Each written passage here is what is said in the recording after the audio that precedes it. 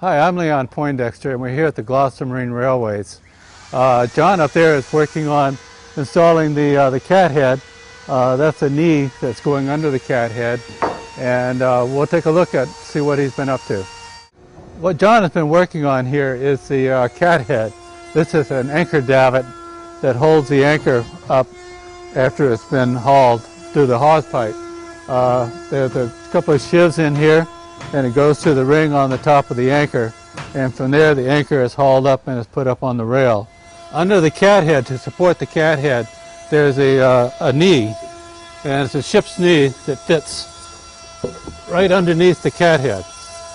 Now this knee is from a tree, and it's actually the root of a tree. The root coming up this way, going up into the trunk.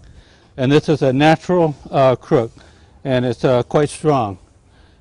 Well, from the inside of the bulwarks, as you can see, the anchor davit, or the cat head, has to be a pretty substantial piece of material.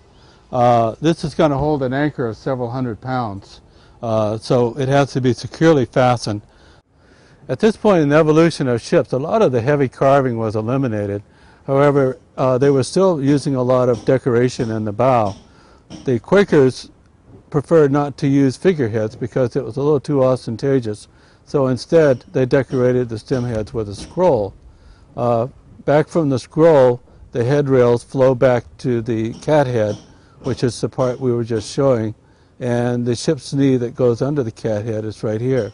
As you can see from the drawing, the top of the stem, there is a headrail that comes up, and of course this headrail goes to a bit post that's here.